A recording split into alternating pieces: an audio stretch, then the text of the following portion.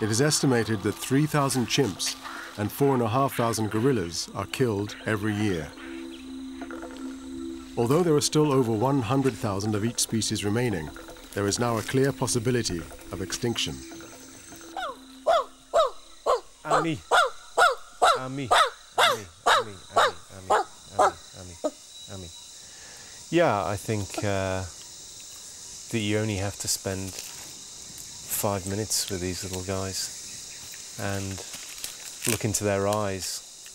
They say the eyes are a window to the soul, and you realise very quickly that these are indeed our closest living relatives. Many people in Cameroon are not aware of this fact yet, and it's very much our mission to try and convince them that apes like these chimpanzees are valuable, have more value than just meat. If people are not prepared to wake up to this fact, then the children who are in Cameroon today, when they're adults, there won't be apes in the forest for them to see. Within one generation, they'll be gone forever. Chris Mitchell is financed by Bristol Zoo and a number of European charities.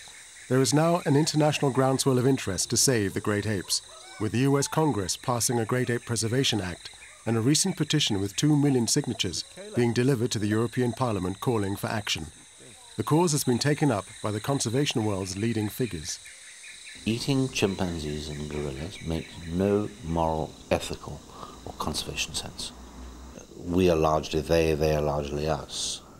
I think it's uncanny, and hundreds and thousands of people who go to zoos in Europe, you watch them watching chimps in an exhibit, they're clearly struck by how very, very human what they're looking at is.